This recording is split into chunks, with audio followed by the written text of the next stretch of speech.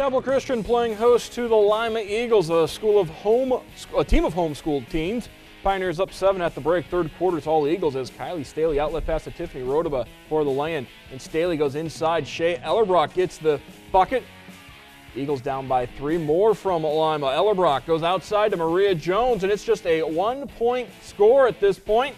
Later on, Eagles up by 2. Ellerbrock, the turnaround jumper, and Lima Eagles, they don't know what's going on, but they know they're in the lead, and, well, we don't know who won that game. If you have a final, let us know.